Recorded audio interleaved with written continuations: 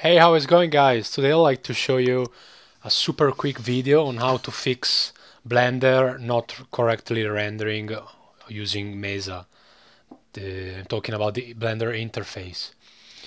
I'll show you how it appears to be out of the box.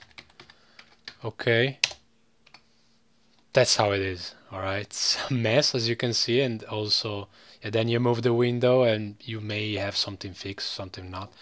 Anyway, it works fine if you resize the window, but as soon as you go full screen, as you can see here, it's completely messed.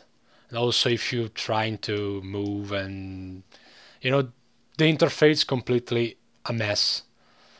But there is an easy fix, and as many other let's say fixes, you can find them on the wiki Arch Linux.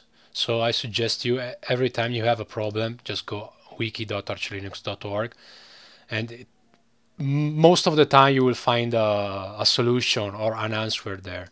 Okay, the answer for this problem is just apply these system settings, user preferences. So we just need to select the info here, which should be selected out of the box. Then go user preferences, system tab, and then a window draw method. It should be by default automatic.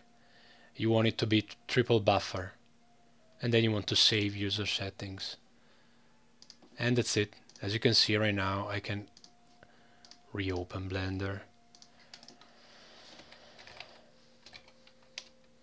As you can see now, it's fine.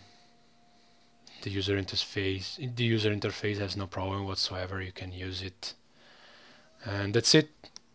So, as I said, if you have problems, just check the Arch Linux wiki, which really contains a lot of answers, troubleshooting here and there.